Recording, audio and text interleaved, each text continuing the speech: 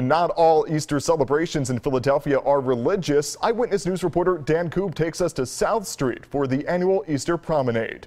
It's one of Philly's oldest Easter traditions. Give a kid a piece of candy or for people to look at me and put a smile on someone's face. I know I did a good job. The city's holiday promenade pranced down South Street, settling in Head House Square, where princesses and flute players alike could congregate.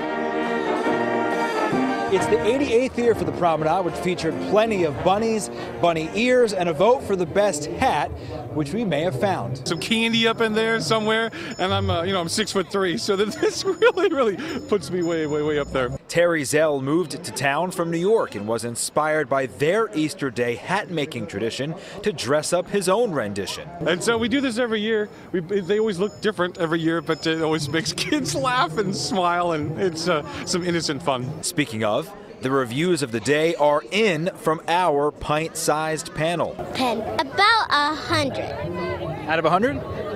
Yeah. All adding up to a fun afternoon for families from all over. There's so much chaos that's happening in this world, and so for a time like this, for a few hours, all the families come together, all different races and different stations in their life, and to come together for some innocent fun. In Head House Square, Dan Koob, CBS 3 Eyewitness News.